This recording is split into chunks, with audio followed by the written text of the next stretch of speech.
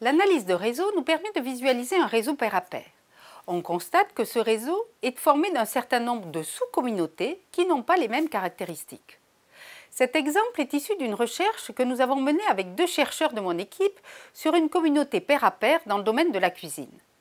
Cette communauté regroupe plus de 30 000 membres avec des échanges quotidiens. Après avoir élaboré la base de données de toutes les interactions des membres durant une année, nous avons mené une analyse en 3 phases pour bien comprendre le réseau pair à pair et qualifier chacun des membres. Dans une première analyse, nous avons étudié quantitativement les différentes activités des membres et créé des groupes en fonction de ces activités. Dans une deuxième phase, nous avons analysé le contenu des échanges afin de définir des postures de rôle, par exemple le mentor, le gardien de la communauté ou encore l'ambassadeur. Enfin, dans une troisième phase, nous avons affiné les rôles en utilisant l'analyse de réseau et en qualifiant chaque membre selon sa position dans la structure de réseau. Il est fondamental pour les entreprises qui développent des plateformes de consommation collaborative d'analyser les données de leurs utilisateurs afin d'affiner les stratégies d'animation de la communauté, de messages envoyés aux membres afin de les fidéliser et de développer les pratiques sur la plateforme. L'influence est un concept ancien qui a donné lieu à de nombreuses recherches dans différents domaines, en sociologie, en sciences de gestion, en sciences politiques, en information et communication. Mais ce concept reste très important dans la compréhension des communautés et réseaux en ligne.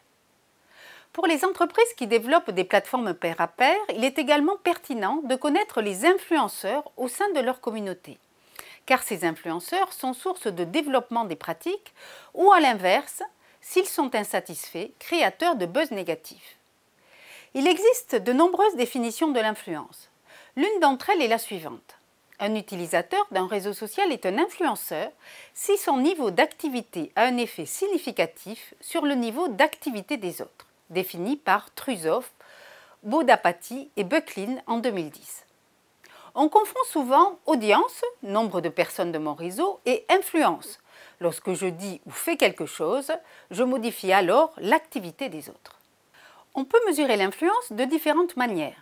Dans un réseau, l'analyse de réseau nous permet de calculer une variable nommée hits. C'est un algorithme développé par Kleinberg. Cette variable combine les 2 scores que nous avons vus précédemment, le score de hub et le score d'autorité. Les membres du réseau ayant un haut niveau de hits sont donc influents. On peut représenter visuellement les nœuds qui ont le plus fort niveau de hits, donc les nœuds les plus influents du réseau. Une autre mesure de l'influence est de calculer l'impact d'action généré par une action de l'utilisateur. Dans le cadre d'un projet de recherche, nous avons par exemple développé un score d'influence. Une personne sera influente sur Facebook, non pas parce qu'elle aura un nombre élevé d'amis, mais parce qu'un post ou un commentaire de cette personne va générer chez ses amis des réactions, soit des commentaires, soit des likes, soit du partage. Dans l'outil SoData que nous avons développé, on classe donc les membres d'une page de marque sur Facebook selon leur niveau d'influence. Ce type de score peut s'appliquer à tout type de communauté pair à pair en adaptant le type d'activité au service concerné. L'influence pair à pair est un facteur de plus en plus explicatif de nos comportements sur les marchés. Selon Alex Pentland du MIT, auteur de l'ouvrage Social Physics, nos comportements s'expliquent à moitié par des données individuelles, nos profils, nos comportements passés, et à moitié par les interactions avec d'autres. Plus on est dans un réseau de membres déjà consommateurs d'un produit ou de service, plus notre probabilité d'acheter est importante. L'exemple de réseau donné est une page Facebook sur Carrefour Drive. La probabilité d'être client de Carrefour Drive est liée au nombre de clients dans notre réseau d'amis.